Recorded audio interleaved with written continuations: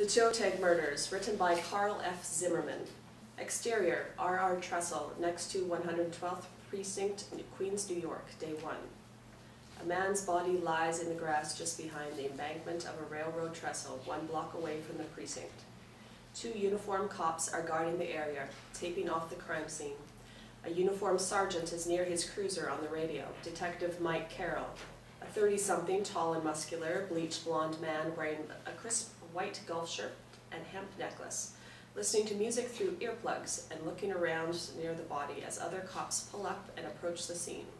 Detective Pat Dunn, 60 and cranky, is in front of the group, walking fast and yelling out to Mike as he approaches. Excuse me, who are you? Dunn turns to the uniformed cops. Who the hell is this guy? He turns back to Mike. An officer begins to respond. He's that guy that called... Hey! Get away from the body. Mike looks up with a big smile, unplugs one earplug and sticks his hand out to shake him. He's wearing latex gloves. Hey, Detective. Mike Carroll. Dunn ignores the shake, glances at the body and looks around. You want to get the hell out of my crime scene? Oh, don't worry. I'm a detective. I'm from Florida. Yeah, well, that doesn't mean shit here, Sunshine. Mike smiles and shakes his hand. No, it's okay. I'm working with you guys now. Mike pulls his badge and ID out of his pocket. Dunn looks at him, then turns to the other cops. Is this a prank?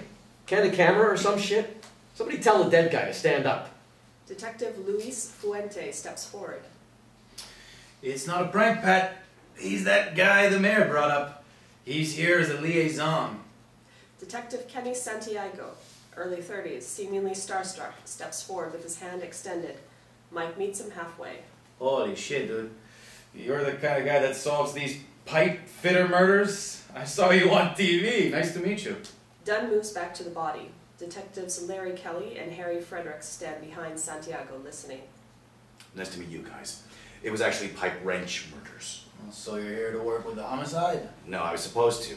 Sex crimes. They thought it was a better fit. Dunn is over by the body. He starts giving orders. Hey, somebody want to work this murder or what? They all start heading over. Kelly hands out the gloves. Other cops arrive, including Detective Sandy Palace, in different cars. Oh, hey, this is cute. He's got a toe tag. We see the body. It's a man about 50, neatly dressed, no blood. He is on his back, neatly posed with his right shoe and sock off and his toe tag attached. It is handwritten in block letters. Rapist. A forensic technician arrives and starts his duties. Dunn looks at Mike. So, you found this guy? Mike nods. Dunn sounds annoyed and impatient. And? Well, I left my apartment on Burns and I was walking over to the precinct and I saw a body under the trestle over there, so I kind of kicked it. Mike demonstrates a gentle push with his foot. But the guy was alive, and then there was that other guy over there and I kicked him. Dunn turns to a uniformed cop. He points to 2 homeless-looking guys. Mike stops talking. Make sure those guys don't go anywhere. He turns back to Mike. You want to get to the point? Yeah, well, the next guy was this guy, and he didn't move. Dunn gives him a look of disbelief. So I called 911. My guess is he was dead less than an hour. Your guess? Dunn shakes his head in disbelief. He was killed before the sun came up. And what the hell are you going around kicking people for? Dunn shakes his head and returns to the body. Detective Sandy Palace, a scrubby, thin woman with wire-like hair, approaches. Who invited you? This isn't a sex crime. Sandy shrugs. I go where they tell me. Do what I'm told. I told the sergeant I thought it was. Why? Because the perp wrote rapist on a toe tag? No, because of the urine. Mike walks over and squats down near the victim's head, pulls out a retractable pointer, and shows Dunn. Whoever killed this guy apparently urinated on him. And if I'm not mistaken, that's a pubic hair on his neck.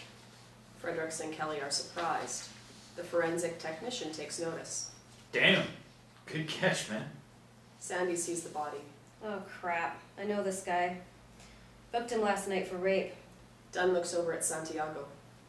Are you catching today? Yes, I am. Dunn starts taking his gloves off. He barks out orders, pointing at whatever he mentions. Well, would you kindly do your damn job? Have somebody check for cameras. Somebody interview those homeless characters. Call in and find out when this clown made bail and who picked him up, and send Sunshine and Pocahontas here to interview the rape victim. Mike looks at Sandy. I guess I must be Sunshine. Mike Carroll. Sandy Palace. Pocahontas is a new one for me. Santiago comes over to them. He seems new and a bit unsure of himself. Detective, would you and Detective Palace Please interview your rape victim to see if there's anybody that may have wanted this guy dead. First case? Yeah, just made detected last month. Santiago turns away. Mike and Sandy start walking. So you guys actually say perp? Yeah, why? What do you call him? Bad guy? Suspect? I thought perp was just on TV. Interior, Nina Deperto's apartment. Day. Mike and Sandy are sitting in a neat and tidy living room talking to Nina. Well, I didn't want him to die, but I'm glad he won't be around to rape someone else. I understand. How did your husband react? I don't have a husband. An older woman enters with a glass of water for Mike. She hands it to Mike. Mike nods thank you. 36 years old and still no husband. That's all, Ma. Her mother leaves the room. Nina looks back at Mike and Sandy, shaking her head. Does your father live here too? No, he died when I was 12. How about a boyfriend? Detective, let me save you some time. I don't have, nor do I know, any strong men that care enough about me to murder this guy. Is that what you're getting at? Mike nods. Sandy stares at her and then talks tough. You a lesbian, Nina? Nina stares at Sandy for a few seconds, Mike's eyes wide. Well, I guess it takes one to know one, doesn't it, Detective? Mike looks startled. So who wanted this guy dead? Nobody I know. I wanted him in prison. I wanted him to get raped every day. Sandy stands up, Mike follows her lead. Okay, I'm good. Thanks for your time, Mr. Deperto. Exterior, unmarked police car, day. Mike and Sandy approach the car. As Sandy gets near the driver's door, she speaks.